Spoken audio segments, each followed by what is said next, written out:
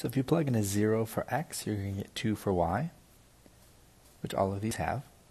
If you check the discriminant, b squared minus 4ac, you'll find that this is 4 minus 8. So there's no real zeros. So that rules out a and that rules out d. That leaves the vertex, negative b over 2a.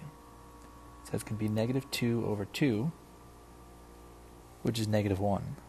So B is going to be the right answer. This equation is in vertex form. The negative tells us it opens downward. The x-coordinate of the vertex is 3. The y-coordinate of the vertex is A. Because it opens down, that vertex is going to be the maximum point. The range is the set of real numbers less than or equal to 4. So that rules out these two. And these are the only ones that the maximum is at a y value of 4. They tell us also that the zeros are negative 3 and 1, which fits this one. It doesn't fit here. So the answer is A.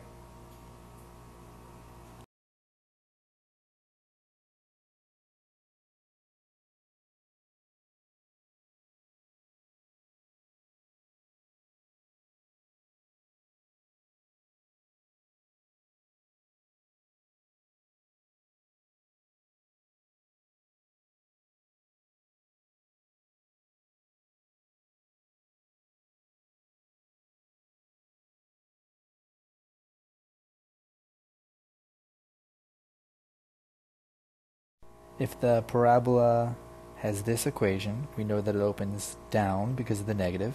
We know that it has a vertex of negative h comma k. So if the vertex is going to be somewhere in quadrant 2 because they tell us h and k are positive, and it opens down, well, they just want to know what quadrant is the vertex in, quadrant 2. So between negative 4 over here and positive 6, what is the minimum value of the function? Well, it's going to be here at negative 4. And the answer is going to be negative 2. There's two intercepts here at negative 1, 0, and r, 0. If the vertex occurs at 2, 4, well, notice we had to go over 1, 2, 3 to get to the vertex, so we'll go another 1, 2, 3. And r is going to equal to 5. And the graph would look something like this. If we have x-intercepts of negative 2 and 4, that means x plus 2 and x minus 4 are factors. So our graph is going to look something like this. It entirely depends upon the scale factor. It's going to open up. Well, I guess we don't know that definitively, but if it's a fraction, it's going to flatten out. We want the largest number possible, and then the vertex will be farther away from the x-axis. So that's here A. We have a quadratic with x-intercepts of negative 2 and 4. We don't know if it opens up or down, but it'll look like one of these two. So we looked for the A value to determine how close the vertex is to the axis. If it's a fraction, that's going to flatten the curve out, and it's going to be closer to the x-axis. The bigger the number is, the farther away from the axis it will be.